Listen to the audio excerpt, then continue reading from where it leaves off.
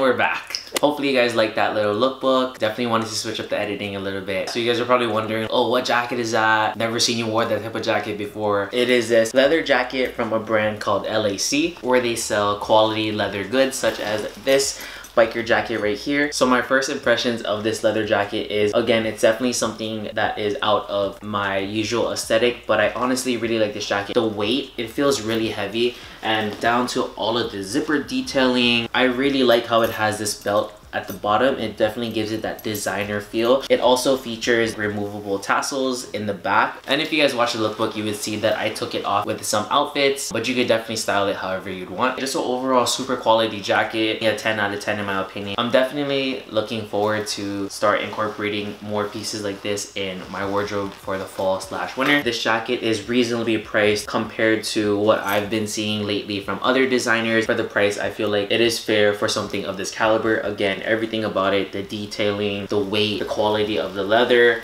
and just even down to the little details, like again, this removable tassel, the belt. So as for sizing, I'm around 5'6", 5'7", around 140 pounds, and I picked up a size 48. Do keep in mind that the intended fit is supposed to be like a slim cropped fit, and that is the look that I was going for in this lookbook. However, if you're not really about that slim cropped fit, or you just want something that's a little bit more casual and relaxed, I definitely recommend sizing up just one size. You guys can find links to everything that I'm talking about and wore in today's video listed in the description box below. I'll be sure to leave LAC's Instagram and their website down below, as well as a little coupon code for you guys so you guys can check them out. So yeah, I think that does it for today's video. Be sure to give this video a big thumbs up if you found it helpful. Drop a comment down below which look was your favorite. Don't forget to subscribe, and yeah, I think that's it. So until next time, peace.